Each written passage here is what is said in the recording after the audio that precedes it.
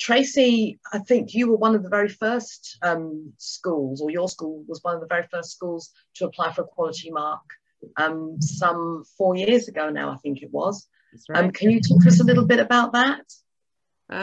Yeah, so it was the local authorities that was working with Graham at that time to develop, you know, to raise attainment for EAL learners across our borough. And they had invited us to take part in this quality mark accreditation.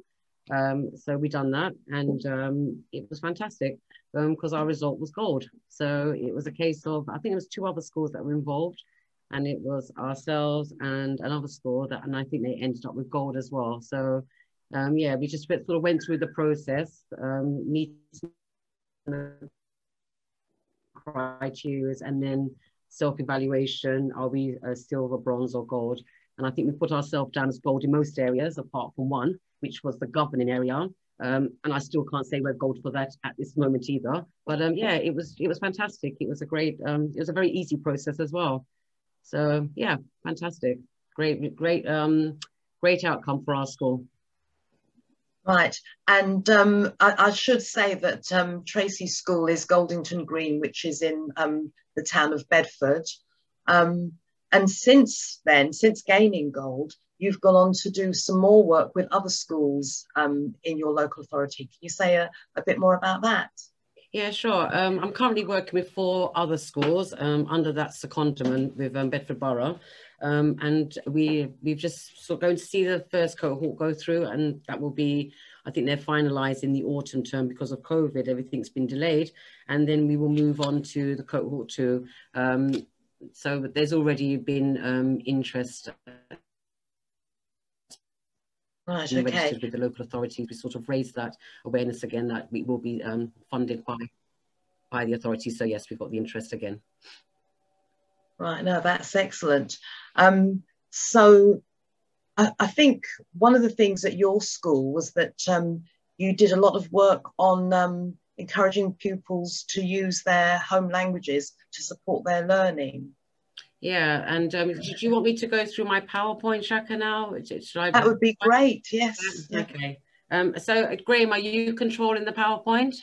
Okay, all right, great. So if we can move on. So obviously we've had the introduction. Sorry, Shaka. Okay. So we've spoken really, I think we've spoken mainly about the benefits of the EAL quality mark. We can run through and there's anything. So really, it's confirming your practice. When we were first approached, you know, obviously you look and you think, oh, what are we doing a good job? And it can be a little bit frightening because quite often you're working in isolation area, and when you're not networking or sharing practice, you really don't know fully, is your practice what it should be, apart from the research that you're doing and sort of courses that you're attending. So that was a real, you know, confirmation, affirmation of our practice was good. So that made us, we was able then to become a beacon school in Bedford, which we were very proud about. And then moving on to that, it was, as I said earlier, under the secondment from the local authority, it was working with other practitioners now and building sustainability across the borough, because obviously secondments are not for a long length of time. I've been very fortunate. I've been working with the local authorities for the last 4 years, and it looks like I'm going into another year, so making it 5 years now, which is fantastic. And in that time, my aim is to make sure that everybody is as successful as we have been in terms of our practice. Mm-hmm. Okay, so the use of home language, as we go further into my slides, we've been working on a program which you will hear about as we go through, which has really solved a lot of these problems. So this is the research. It tells us using the home language, what it does for us. It provides and promotes a smooth transition between home and school. It's very important. Charlotte spoke about the induction process at her school, and when you're able to gather that profile that child through that background in admissions form, these sorts of things, you have that included. What language does the child speak? So you're profiling them. So for us at this moment, we're using a particular program, which I will talk about, actually supports what we're doing in terms of a whole school approach and our practice. So, and most importantly, it allows the pupils to demonstrate what they know. We talk about, you know, the iceberg effect, sort of activating prior knowledge. What do they know, and how do we know what they know if they're not able, if we're not able to communicate with them in their home language? So, using the use of the second language is very, very useful, and most importantly, it provides time for them to acquire the language, you know, the input and output of language. And quite often we know that when they arrive as new arrivals with no English, it's quite stressful. It's a very stressful time for them. And to have, again, as Charlotte mentioned earlier, all the buddying systems, etc., that supports it. But actually, you know, we still need to do our part to make sure that they're able to acquire language in a very safe environment without them becoming too stressed, so as making it as stress-free as possible. And promoting independence, of course, we want them to be independent. That's the main, that's our aim at the end. And we want to show that we value their culture, the language, and it creates a sense of belonging. So within our school, our environment represents all the different groups within our school, and automatically when they come, and we've purposely done that, we've made our school very culturally inclusive, the environment. So when any visitors come into our school, they know who belongs there. You know, they know that the world is welcomed in our school. Okay, just moving on to the next one, please. Next slide, please, Graham. Thank you. So how does that look in practice? So obviously, going back to the induction policy, we have an induction policy and an EAL policy. And in that, it states the use of the home language.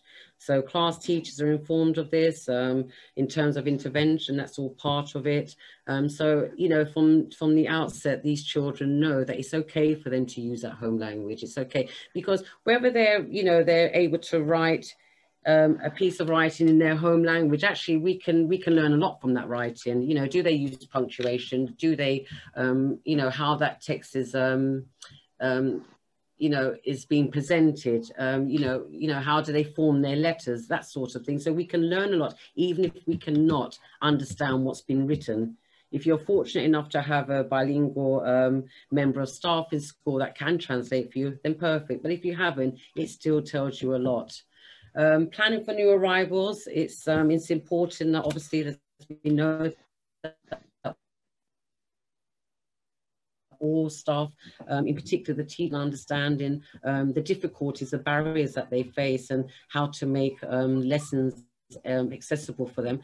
And an easy way, what we found over the years to do that, is to basically, with our learning intentions, to translate that using Google Translate. I mean, if it, you know, that's what we have to use, so we have to use that using Google Translate tool, and that helps to give the child an idea of what the expectations, what are you asking me to do, and then accompanying that with visuals to support the understanding, and, you know, different strategies, if it would be, I don't know, filling in the blanks, reordering the words, that sort of thing, matching activities. So that's for our new arrivals.